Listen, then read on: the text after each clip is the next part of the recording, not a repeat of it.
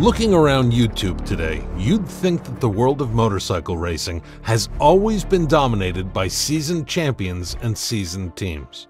But there was a time when a young prodigy emerged from the humble beginnings of a small Australian town, destined to rewrite the MotoGP history books. This is the story of Casey Stoner, a name that would come to be synonymous with speed, skill, and sheer determination in the world of motorcycle racing.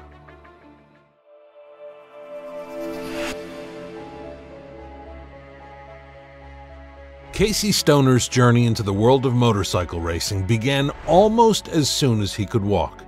At just 4 years old, he was already riding a bike, and by the age of 6, he was competing in local races. This wasn't just a childhood hobby, it was a calling.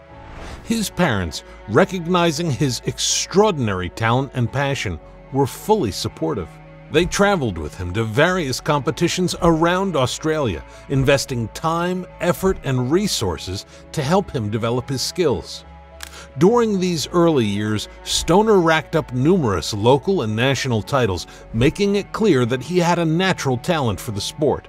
His family, realizing that his abilities could take him far, began to consider more significant opportunities to nurture his talent. It was during this period that the idea of moving to the United Kingdom, a place with a more competitive racing environment, started to take shape. The decision to move to the United Kingdom was a monumental one for the Stoner family. Australia, while offering a decent platform for young racers, could not provide the level of competition and exposure that the European circuits offered. The UK was a hotspot for motorcycle racing and home to some of the most challenging tracks and competitive leagues in the world, such as the MotoGP World Championship. So, with a mix of excitement and trepidation, the family packed their bags and moved across the globe. This was not a vacation, it was a mission. They were leaving behind friends, extended family, and the familiarity of home to dive into the unknown. The stakes were high, but so were the potential rewards. Upon arriving in the UK, Stoner was immediately thrust into a more competitive and professional racing environment. The tracks were different, the competitors were tougher, and the level of professionalism was unlike anything he had experienced in Australia.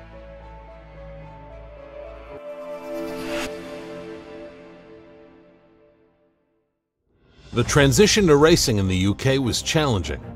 Stoner found himself competing against racers who had been exposed to this high level of competition for years. The initial years were tough. He had to adapt not only to the racing conditions, but also to a new culture and lifestyle. Despite the challenges, Stoner was determined. He knew he had to start somewhere, and this was his proving ground. His first foray into international competition came with the National 125cc GP Championships in Britain and Spain between the years 2000 and 2002. While he didn't set the track on fire immediately, he showed glimpses of his potential. It was a learning curve, and each race provided invaluable experience. After gaining some traction in the 125cc category and winning the English 125cc Aprilia Championship, Stoner made the jump to the 250cc World Championships. This was a significant step up, but it was here that he truly began to make his mark. In the 250cc category, Stoner's performances started to turn heads. He was no longer just a young talent, he was becoming a serious competitor. His racing style began to mature, and he started to understand the nuances of competing at such a high level. The experience he gained during these years was instrumental in shaping him into the racer he would become. He began to win races and soon found himself on Lucio Cecchinello's team on a Works Aprilia. It was during this time that he also became a serious contender and a threat to the championship leader, Dani Pedrosa. And although Pedrosa would come out on top, Stoner's solid second-place finish in the overall 2005 championship left many questioning how long Pedrosa would stay on top.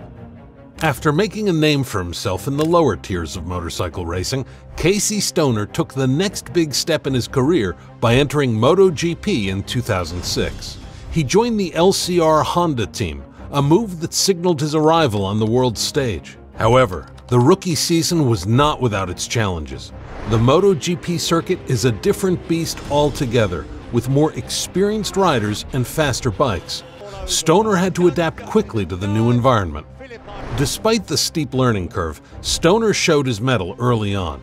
In just his second MotoGP race, he shocked the racing world by taking pole position before crashing multiple times throughout the season. This was a clear indication that he was not just another rookie, but a serious contender that would do whatever it took to take him the medal. Throughout his first season, he continued to impress, although he also faced the inevitable challenges that come with being new to such a high level of competition.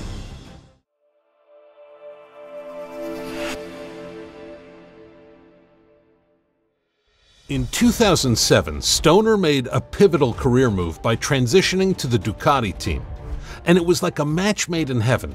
His aggressive yet controlled riding style seemed tailor-made for the Ducati Desmos Adichie GP7, a bike that had a reputation for being difficult to master. Stoner's ability to ride any motorcycle beyond its perceived limits was fully on display during this time. He won an astonishing 10 out of 18 races in his first season with Ducati, capturing the MotoGP World Championship and making him a household name in the sport. This was a monumental achievement, not just for Stoner but also for Ducati, as it was their first championship win. The victory was a testament to Stoner's skill, determination, and ability to adapt to different bikes and racing conditions. This was a bike that others struggled with, but Stoner seemed to have an almost telepathic understanding of its nuances. The video footage of Stoner's races during this period captures the essence of his riding style. Aggressive yet controlled, always pushing the limits but never reckless.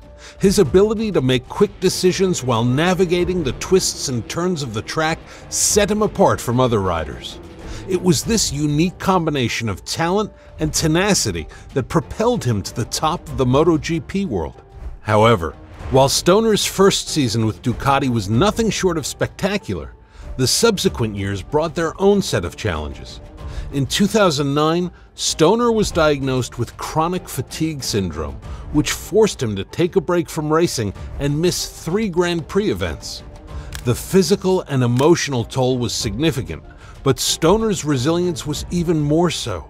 He returned to the track with a vengeance, finishing the season in a respectable 4th place despite the setbacks.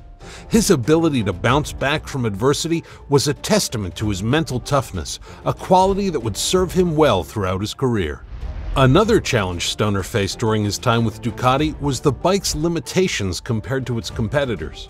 While the Ducati was a powerhouse on the straightaways, it had its struggles with cornering and stability. This was particularly evident when pitted against the more balanced machines from Yamaha and Honda. Stoner had to continually adapt his riding style to compensate for these limitations, often pushing the bike to its very edge to keep up with or surpass his competitors. His ability to do so not only won him races, but also earned him the respect of his peers and the adoration of fans worldwide. Stoner's years with Ducati were transformative, both for him and the brand. He became the poster child for Ducati's racing ambitions, and his success helped elevate the brand's status in the MotoGP world. Despite the challenges he faced, from health issues to the bike's limitations, Stoner's time with Ducati is remembered as one of the most successful partnerships in MotoGP history.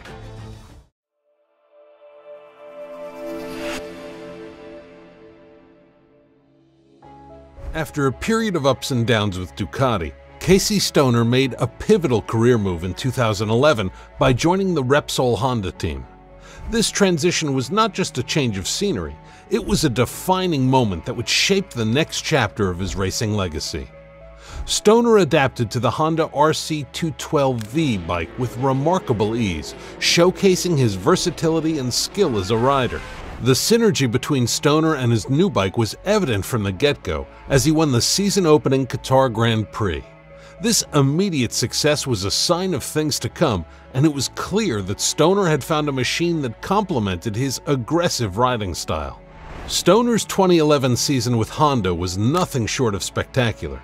He dominated the championship, winning 10 out of the 17 races that year. His performance was so overwhelming that he secured the title with several races to spare, ultimately finishing the season with a comfortable 90-point lead over the second-place finisher, Jorge Lorenzo. This second World Championship win was a testament to Stoner's sheer talent and the symbiotic relationship he had developed with his Honda bike. The Australian rider had not only made a successful transition to a new team, but had also reasserted himself as the premier talent in MotoGP. Just when it seemed like Stoner was poised for a long reign at the top, he shocked the racing world in 2012 by announcing his retirement at the young age of 27. The decision was not due to a lack of success or a diminishing skill set. Rather, it was a deeply personal choice. Stoner cited multiple reasons for his retirement, including the physical toll that the sport had taken on him and the desire to spend more time with his family. He also expressed disillusionment with the direction MotoGP was taking, particularly with the politics and the new regulations that he felt were diluting the sport's essence. Stoner's retirement marked the end of an era, not just for him but also for Honda, which had found in Stoner a rider who could bring out the best in their machines. Though his time with Honda was relatively short, the impact he left was indelible. He exited the sport as one of its greatest riders, and his 2011 championship season with Honda remains one of the most dominant in MotoGP history. And so, as the curtain closed on Stoner's illustrious career, he left behind a legacy of extraordinary skill, fearless riding, and an unquenchable desire to win, qualities that were most vividly displayed during his time with Honda.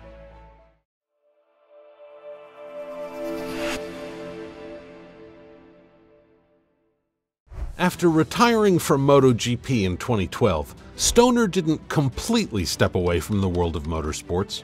He took a brief detour into V8 Supercars, Australia's popular touring car racing series. However, it was clear that his heart still belonged to motorcycles. Eventually, he returned to the MotoGP paddock, but this time as a test rider for Ducati. In this role, he has been instrumental in helping the team develop their bikes, applying his deep understanding of motorcycle dynamics and racing conditions to improve Ducati's competitive edge. His work behind the scenes has been invaluable, proving that while he may have stepped back from competitive racing, his passion for the sport remains undiminished. Casey Stoner's impact on MotoGP is immeasurable. With 21 Grand Prix wins and 2 World Championships, his record speaks for itself. But numbers alone don't capture the essence of his contribution to the sport. Stoner brought a level of skill and a style of riding that was both unique and awe-inspiring. His ability to push a bike to its limits, often in conditions where others struggled, set him apart and earned him the title of the Silent Assassin.